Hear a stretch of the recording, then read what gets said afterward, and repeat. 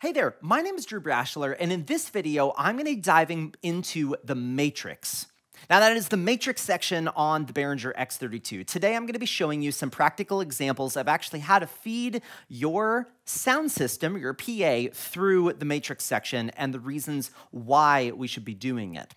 So if you're brand new to my channel, I'm all about helping you feel more confident in your production gear no matter where you're starting from. So let's go ahead and dive in.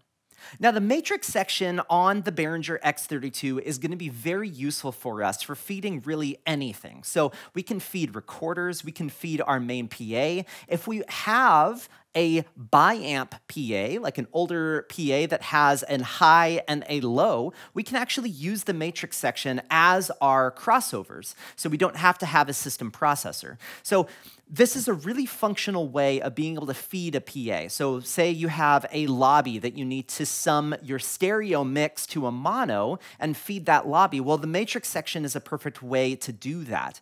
But another example is, say our PA is too bright. So it has too much treble. Now, the downside of having a too bright of a PA is your mix. If you plug in some headphones into the side of your X32, your mix is going to sound dark. And if you're feeding a stream with that mix, your mix on the stream is also going to be dark. So the way to fix that is by using the matrix section. And so there's a couple things that I want to show you here.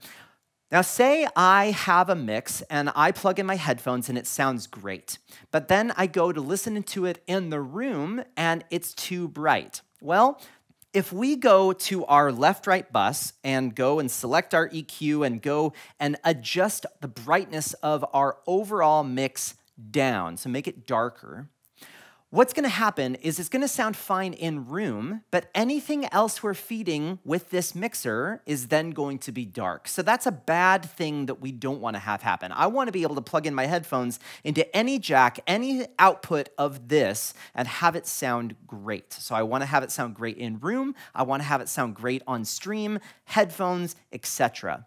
So what we can do is we can actually utilize the matrix section for feeding our PA and make that EQ adjustment on the matrix section rather than the left-right bus.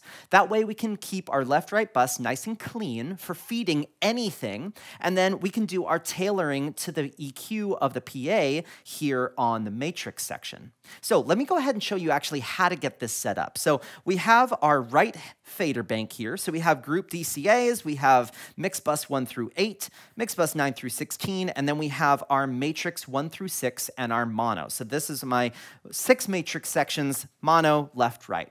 Now, the matrix section is able to be fed by mix buses, our mono, and our left-right bus. So those are the only things that can feed this. We can't take a channel, so I couldn't take, for instance, my keyboard. I can't feed this keyboard directly to a matrix. I would have to send it through a mix bus first, and then I can select for sending to the matrix from this mix bus. So if I was wanting to send mix bus 10 to the matrix, what I would do is I'd go ahead and select bus 10.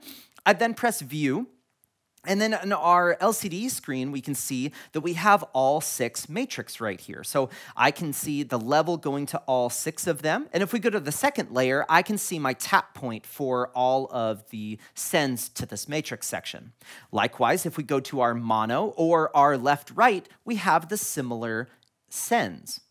Now, another thing that we can do is we can utilize the sends on fader to send to the matrix section. So what we can do is we can select our left-right bus and then hit sends on fader. And now we can see that our left-right is feeding into these matrix sections. So I can go ahead and turn this up to 0 there. Or I could go and select my mix bus 10 and I can turn it up here and turn it up there. So you can see that we can utilize our sends on fader. So now that we get our levels sent to that, I do want to talk more about the tap point here. So if we go to our second layer here, we can see that we have all of these selections. So we have input low cut, we have pre-EQ, we have post-EQ, pre-fader, and post fader.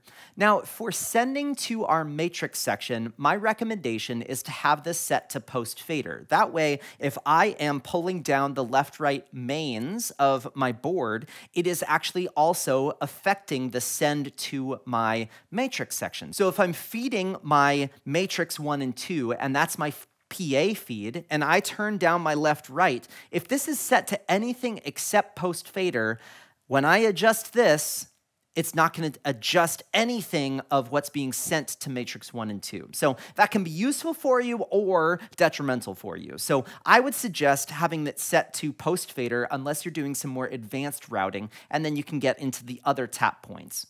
But Behringer makes it really easy to see where these tap points are coming from. So we can see my little channel strip here. So we can have input low cut is before the insert point on pre. There is also a pre-EQ, which is after the insert point. We then have post-EQ, which is after the EQ, pre-fader, which is after the dynamics, and then post-fader, which is after the main fader of our left-right bus here. So let's actually go ahead and get this set to sending out to our PA. So I have my matrix 1 here and my matrix 2 here. So what I'm going to do is I'm going to go ahead and select them, and I'm going to press View in the Configuration and Preamp tab because I'm wanting to link these two together because I want this to be my stereo feed to my PA. So we have our left-right main PA here. So let's go ahead and label this. So we'll go to our name and icon, and we can set this up. So now that we have these two named, let's go ahead and actually send our PA feed from our left-right bus. So I'm going to go ahead and select my left-right, and I'm going to press View on the bus sends, and I'm just going to turn this up until it gets to 0. And I'm going to double check that on my layer 2 it is post, which it is. And so now what we do is we can turn this back up to 0. And if I go ahead and get some audio playing through this, we will see that we have meters on our left-right bus here, and we will see that we'll have meters in our matrix section here. So let's go ahead and press play. So we can see that I have meters here and metering here. Now, if my PA is too bright and I'm needing to adjust that EQ, what I can do is I can select my matrix section, go to my EQ and turn it on, and now I can utilize this EQ to go and make it darker. So for instance, let's go ahead and press some audio here. So we can hear this mix, but if I go and solo my matrix 1 and 2, we will notice that it is a little darker. So that's my main left-right, and this is my matrix feed. Now this is only because I'm doing this EQ adjustment. Say it doesn't have enough bass and I wanted to make it more bassy, then we could go and do the other thing. Obviously this is not an EQ curve that I would apply to a PA, but this is good for showing you. So here is the left-right feed, and here is with the EQ curve feeding our PA.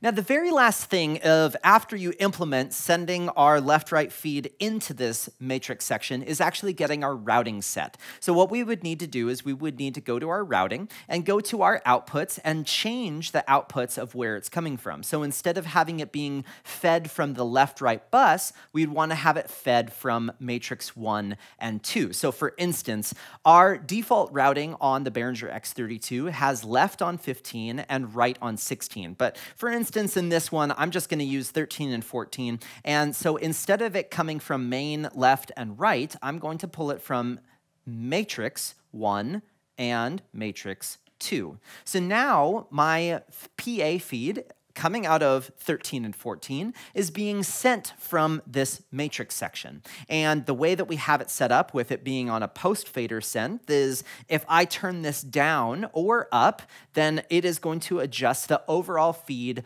sending to that PA. Now, I do want to mention about being able to adjust the volume here on our matrix section is what we can do is we can now have our fader, instead of a lot of churches I see out there having their fader down in like the -10 to -5 range, we can actually just turn this all the way up to 0 and then apply that attenuation here on the main PA. Now, this is going to be beneficial for sending to your stream or record because we can keep our left-right fader at a solid level level, so we can get a good unity gain level here in our meters, but we can send a little bit quieter to our main PA. Now, I hope this video was helpful for you. In my next video, I am going to be talking about how to get the matrix section of the Behringer X32 set up as your system processor for feeding, say, a left-right plus sub, or a biamp, or even a triamp situation of your PA being sent from here rather than going through a system processor. If you haven't already, make sure to subscribe to my channel or check out my website at drewbrashler.com. But additionally, if you do happen to have any questions or you have a suggestion of a video that you'd like me to make in the future, feel free to pop that in the comment section below, as I'm always reading through those comments to find videos that are going to be helpful for you. But until then, thank you so much.